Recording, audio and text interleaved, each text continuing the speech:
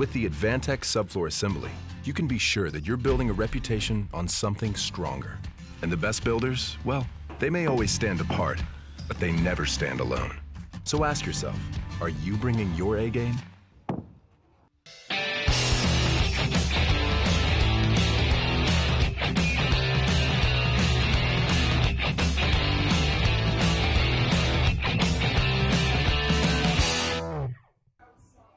Hey everybody, welcome back to the Before the Build series.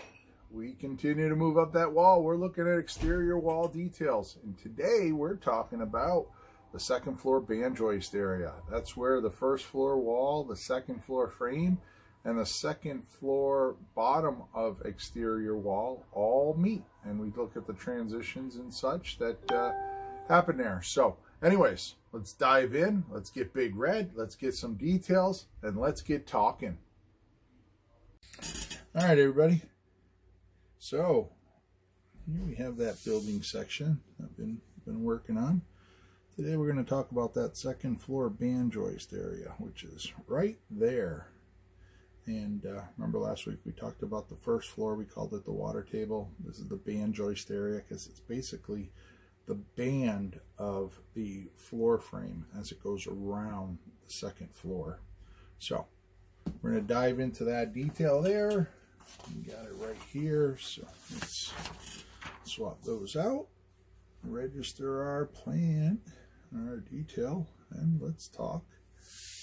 Oh, grabbed the wrong one. There we go. Second floor band joist detail.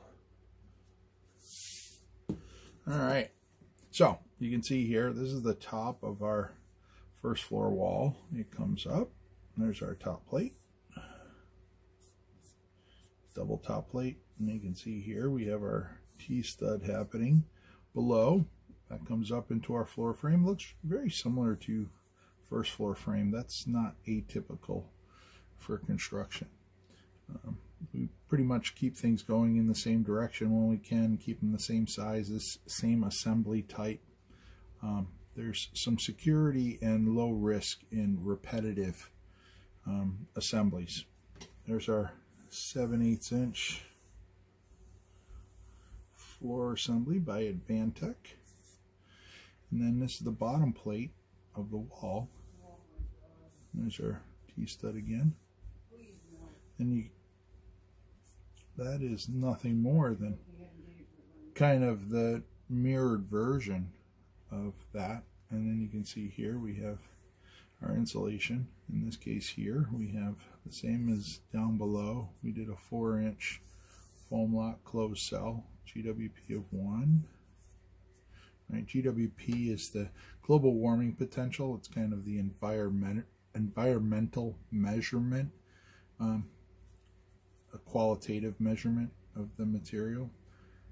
Inside or below first floor and above second floor walls, we have the Seagram-Irex vapor retarder, and then for thermal we have our Havelock wool blown in.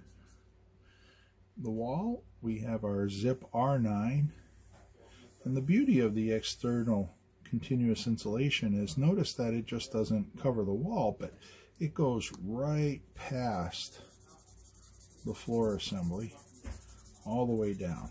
And we know what I'm going to say now, right? Continuity is key. Right? We love continuity. And if we can put that rigid insulation on the outside and get a nice continuous blanket on the house or sweater, whatever metaphor you want to use, but the idea is basically we are getting this continuity around. Then we have our